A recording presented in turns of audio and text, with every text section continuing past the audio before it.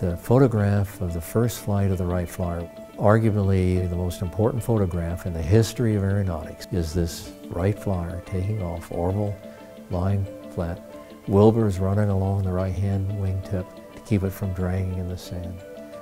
The first successful, powered, heavier-than-air, piloted, controlled flight of a flying machine in history.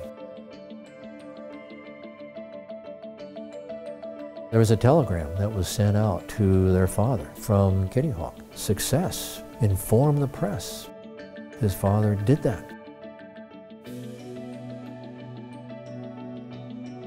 The Wrights made the decision to build and operate a wind tunnel, to generate and collect their own aerodynamic data.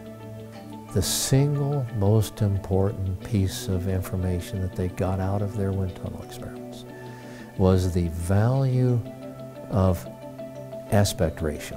And the aspect ratio, by definition, for a rectangular shape like this is simply the wingspan divided by the chord length.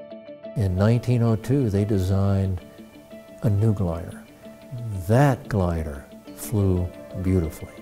And in that glider, they acquired more than an hour-and-a-half flight time in the air. It was this discovery of the importance of a higher aspect ratio that led them in 1903 to go directly to a powered airplane.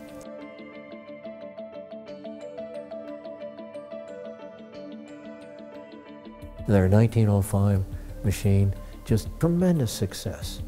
The Wright brothers felt that if anybody with some technical knowledge would come and look at their machine and inspect their 1905 machine, it could be easily copied. And this was when they applied for a patent to protect their idea. You file with the US government, with the patent office, sketches and description of your idea, and if the patent is granted, nobody else can copy that without paying you money. Later on, they licensed several companies in Europe to build Wright flyers. A license is permission. The company pays you money and you give them permission to build the machine.